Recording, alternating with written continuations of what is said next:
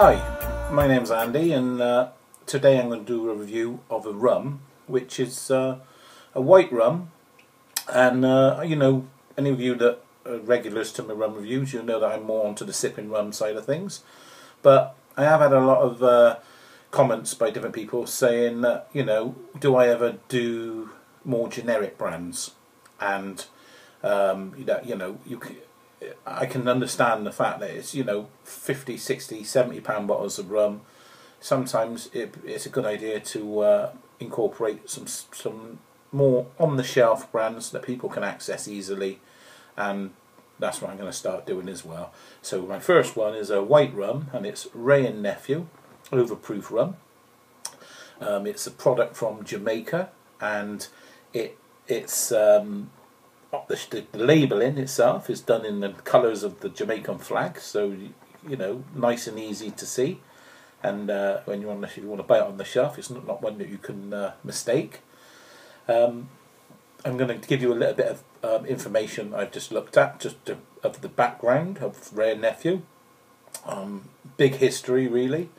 Wray and Nephew began in 1825 when John Wray, the founder, opened the Shakespeare Tavern in Kingston, Jamaica. And in 1860 he brought in Charles James Ward, his brother's son, so his nephew, and over the many years then they made their business a really successful business, the Shakespeare Tavern in Jamaica, and their spirits enterprise that they done as well. And in 1916, the Lindo brothers and co. purchased Wray and Nephew, and pretty much soon after, the company Wray and Nephew Limited, they purchased the Appleton estate, which pretty much is the most famous Jamaican sugarcane estate up in the Nassau Valley.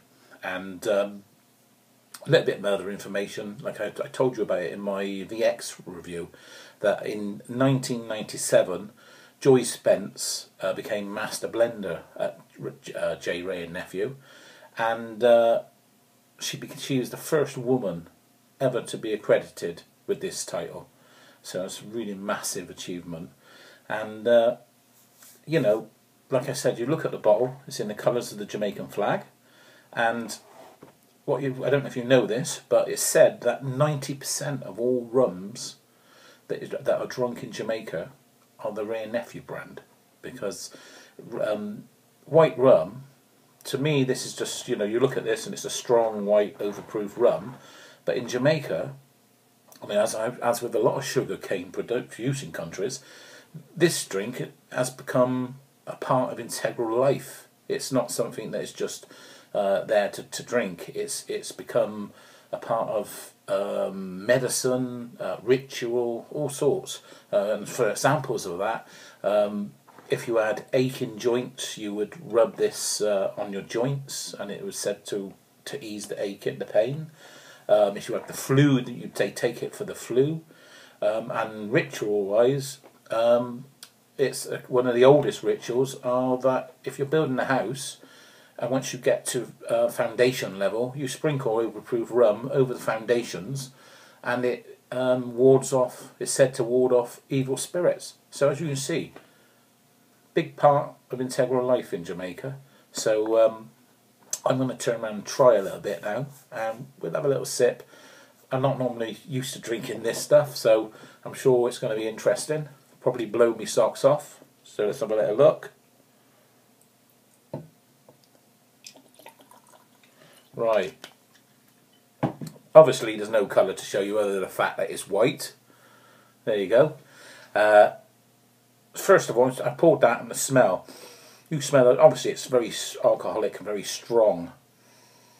But there are such green notes coming off of this. Sugar cane, you can smell the cane. It's quite a pleasant smell. Do you know what? That's better smell than I thought it would be. Very, very aromatic. Very aromatic. And then I'm going to go for a little taste. This is where I'm going to... If I make any strange noises, it's only me tasting this rum. Whoa, yeah, that's got one hell of a kick. but it's really pleasant. You get the initial strength of the rum, and then it just seems to fade off, and it goes to a lovely sweet finish.